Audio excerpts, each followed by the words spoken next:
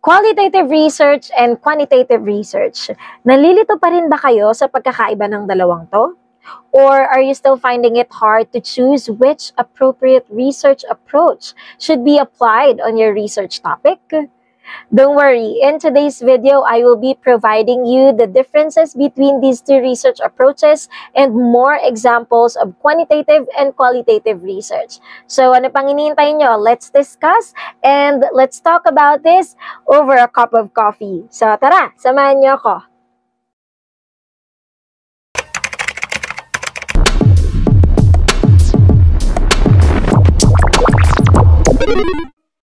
In this lesson, we will, first, differentiate quantitative from qualitative research and provide examples of research in the area of interest. Quantitative research versus qualitative research. Bago ka magsimula ng research mo, it is always important to identify the appropriate research approach that you should use on your research topic. So we have two research approaches. We call them quantitative research and qualitative research. So sa mga baguhan and for those beginners in research, so they tend to be confused on how to differentiate the two from each other. And they are having a hard time kung ika-quantitative ba nila or ika-qualitative nila yung research nila. In our discussion today, I will just give you 3 keywords to remember in order to distinguish two of them from each other. So let's start with quantitative. So sa quantitative, these are the 3 keywords that I want you to remember. First is measure. Second is numerical data. Third, statistics. So, when we say quantitative research, we tend to measure variables. We use statistics to analyze numerical data. So, sa quantitative research, dumadaan siya ng statistical procedures or statistical process. Since numerical data siya and all the data are expressed in numbers, so definitely we will use statistics in order to analyze them. So, ano yung mga numerical data na to? So, these numerical data are, we have the average, we have frequency, we have the rating scale, and we also have cause and effect, or we test hypothesis and causal relationships between the variables. On the other hand, when we say qualitative research, it's the exact opposite of a quantitative research. So here are the 3 key terms that I want you to remember when thinking of qualitative research. We have the words understand, non-numerical data, and generate. So, isa-isahin natin. So, when we say understand, so in qualitative research, instead of measuring variables, we tend to understand data. So, ano yung mga data na yun? We call them the non-numerical data. So, the non-numerical data are the opinions, the concepts, and the experiences we obtain from our respondents. So we try to, instead of measuring them, we try to understand them. And also, after understanding and analyzing these experiences, opinions, and these concepts, we generate theories or we generate our conclusions from those experiences. So let us now talk about the number of respondents that we tend to have when we are conducting quantitative and qualitative research. So sa quantitative research, since it involves numerical data and we have statistical procedures to analyze our data, we can have a large or a wider population. So usually, alam ko, pinakamaliit na population for a quantitative research ay 50. Pataas. So, pwede siyang maging 100, 200, 300 by means of just distributing questionnaires or conducting survey questionnaires to your respondents. And then, once after consolidating them, you can easily have the statistical analysis doon sa mga quantitative data or sa numerical data na nakuha mo. At anong uri ng mga questions yung laman ng isang quantitative research? So, of course, your instrument should contain yung tinatawag nating objective or close-ended questions. So, pag sinabi nating close-ended, respondents are limited to choices that they could select and that they could choose from.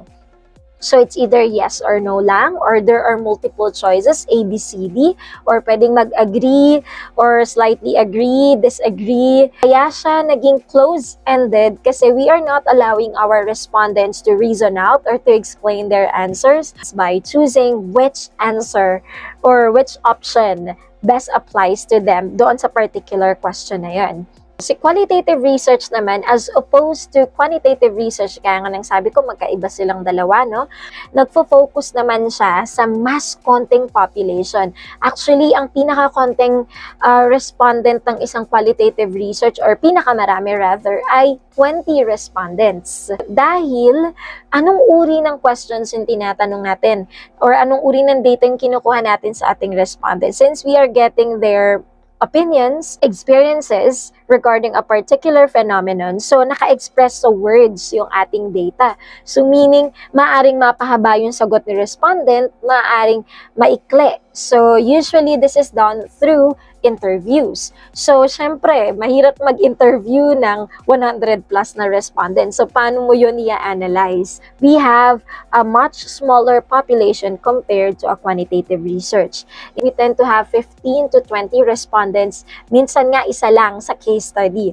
Pero, it really depends on the type of qualitative research you would want to have. But the highest number of respondent in a qualitative research is nasa 20 na. Kasi nga, yung type of questions na we have there, instead of close-ended gaya ng quantitative, we have the open-ended. So when we say open-ended, bukas sa ating respondent. So hindi natin sila papipiliin kung yes or no, kung A, B, C, D, kundi we will ask them how and why questions for them to reason out and explain their side. So definitely, mahaba-habang recording yan, mahaba-habang sulatin yan, kaya we only have few respondents.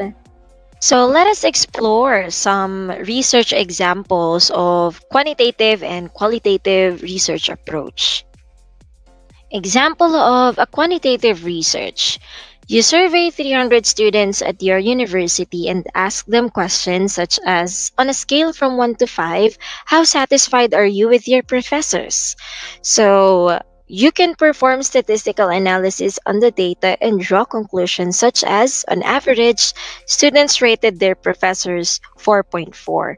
So as you can see, this is definitely and undoubtedly a quantitative research since first, we have 300 students. So meaning we have a larger amount or number of respondents. Second, on a scale from 1 to 5. So this is measurable. It's like asking your respondent 5 being the highest and 1 as the lowest. So you try to, instead of asking them their opinions of their professors, you tend to ask them of the way they would rate their professors in numbers. So on a scale of 1 to 5. So they judge through numbers, through a scale, and on how they are satisfied with their professors. Now, how are you going to analyze this? So you can perform statistical analysis on the data and draw conclusions such as, on average, students rated their professors 4.4. So meaning the results you obtained, or the final results you obtain, let's say, among 300 students. So on the scale of 1 to 5 being the highest, so their rate is 4.4. Okay, so you have more respondents, you have an analysis or a question transcribed on a scale basis, and then you analyze it through statistical analysis, and then the results you obtain is, of course, numerical results. Now, this time, let us now find out how different qualitative research is. I have an example for you. So you conduct in-depth interviews with 15 students and ask them open-ended questions such as, how satisfied are you with your studies? What is the most positive aspect of your study program? And what can be done to improve the study program? So in this case, we have here in-depth interviews of 15 students. So you will notice that if quantitative has 300 amount of respondents, in qualitative research we only have 15 students, which is very few, because you will conduct in-depth interviews one by one from these respondents, and then you will ask them open-ended questions, or questions that will enable them to give their opinions or their thoughts on a particular matter. Like, for example, what is the most positive aspect of your study program? So you don't have choices here that would let them choose a certain answer, but they would think according to what they feel and what they think. So that's why it's open-ended. Now, based on the answer you get, you can ask follow-up questions to clarify things. This is something you cannot do in quantitative research. Since you are conducting in-depth interviews, you can ask follow-up questions to clarify things.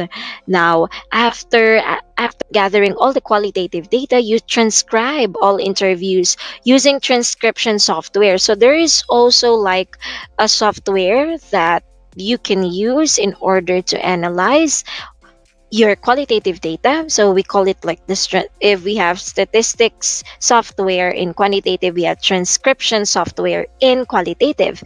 And here we try to find commonalities and patterns. So based on all of their answers, you will now find the common answers, the common themes, the patterns they have. So now let's explore more examples. Usually the terms we use in quantitative research are the words relationship, levels, effects. So we have levels and relationship because we look at the level or the intensity. So we express intensity through numbers.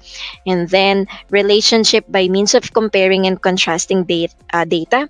And we have the effects because it undergoes observation and experimentation. So we have the relationship between children's nutrition and cognitive development. So in children's nutrition, you can look into their height and weight or their body mass index, which is also expressed in numerical data, and their cognitive development, which could be seen into, let's say, their cognitive abilities expressed in numbers, or probably also their grades or performance in school.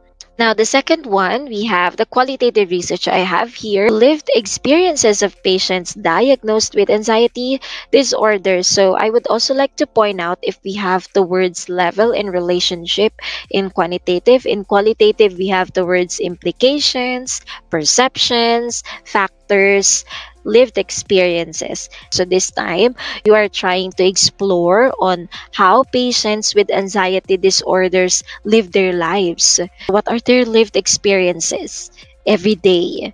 You involve more on exploring a certain problem. So, ayan, alam nyo na yung pagkakaiba ng qualitative at ng quantitative. I have here 5 items na pwede ninyong sagutan.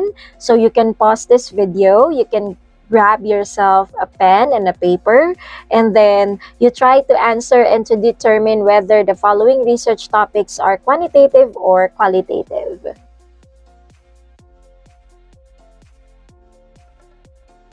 Ayan, very good. So, sana next time, hindi na kayo malilito sa pagkakaiba ng quantitative at qualitative research.